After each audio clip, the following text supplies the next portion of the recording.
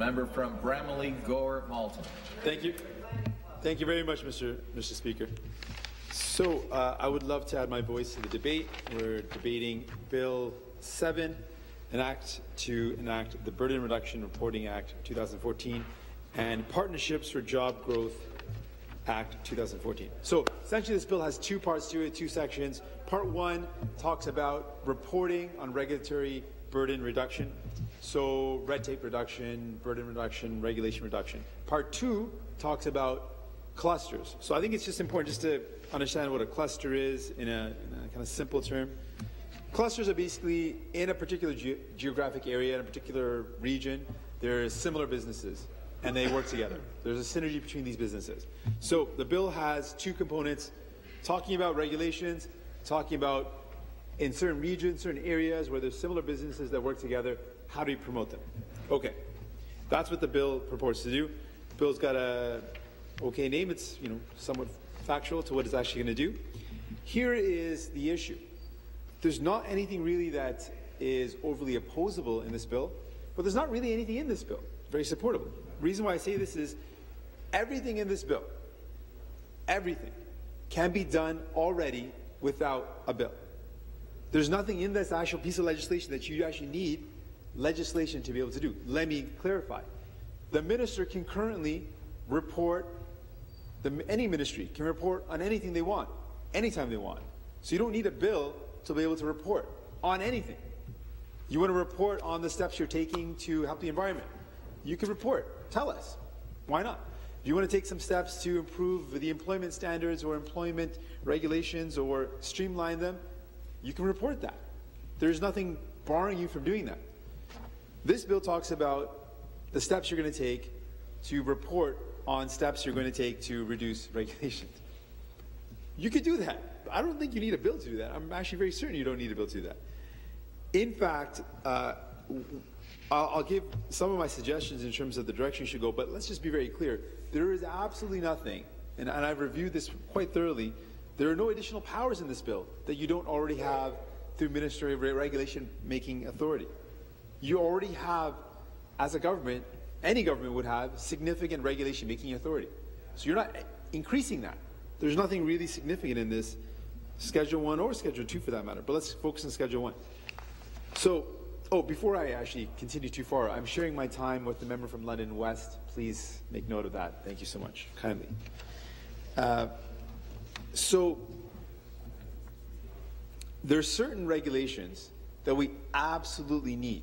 And so when we talk about streamlining the process for business to be successful, we absolutely support that. We support businesses doing well. We know that businesses have often a lot of difficulty navigating all the different rules and regulations that do apply to them, and that's something that we need to help businesses with. I also ran my own law practice, and I know that it's important to make sure that businesses are able to move and navigate the different laws and different regulations that exist. We need to encourage business by making it easier for them to be able to set up and to develop and to flourish. But that being said, we absolutely need to be very vigilant around two areas where regulations are very, very crucial and important.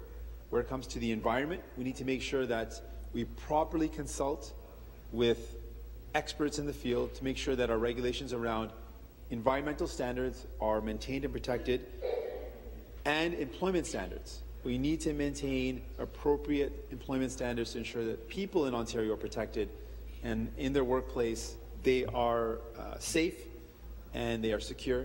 And so those are two areas where they're absolutely crucial to have regulations. We need to make sure that we're doing the right things in terms of the environment and we're doing the right things in terms of our people. So those are two areas that we certainly want to see proper and enforced and thoughtful regulations. But in general, of course, if there's areas that are redundant, if there's areas that are non-essential, if there's areas that are putting an extra burden on businesses that aren't improving the environment and aren't improving employment standards, and why are they there in the first place, we absolutely support streamlining those. Now, with respect to the second schedule, it talks about clusters. Clusters is that, simplified terminology for the geographically similar businesses concentrated in an area. Now, obviously, when clusters are successful, that's a great thing for our economy. It's great for a particular region. Some of my colleagues spoke about their particular regions. It's great to have the automotive sector in southwestern Ontario, and the fact that there's surrounding businesses that support each other, that work together, whether it's different parts and different manufacturers working with the automotive industry to build a cluster base, and it's a great source of employment. What is the government actually going to do, though? So in the bill's quite interesting. It talks about what kind of ideas should kind of be in the plan. It talks about the steps they're going to take to prepare a plan. It talks about if they don't want to go ahead with the plan, how to stop the plan. And it talks about reviewing the plan. But it doesn't actually have a plan. So it's all the steps around an actual plan. So we're not actually voting on a plan. They might say, to create a cluster, we need to invest in uranium. That's our plan to create clusters. There might be no connection with their plan and the actual cluster. They could say anything. The plan is not here. We're not voting on any plan. We're voting on what should be maybe in a plan. We're voting on how they can prepare that. We're voting on amendments, how you can change that plan, how it can be reviewed or how it can be stopped. But there isn't a plan here. There isn't a strategy here. There's a number of folks who have talked about particular strategy on developing clusters, a particular way that this is a specific way that government can actually encourage a cluster. This is a way, there are ways. For example, there is a number of factors that actually go into promoting a particular sector. So if we take, for example, right now we see a lot of startup companies in the technology field. We actually had a recent event in Toronto, which was a phenomenal event.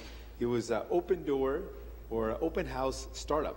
And they had all the startups that are in Toronto basically open their doors to the public. We have phenomenal startups doing great work around new innovative bicycles. We had startups doing work around various web-based applications, coming up with new apps. We had all sorts of really amazing startups, and they're all kind of clustered together around certain parts of the city. And we can talk about, I'll give you some examples of what we can actually implement to help these out. So one thing that clustered sort of types of businesses could benefit from is infrastructure.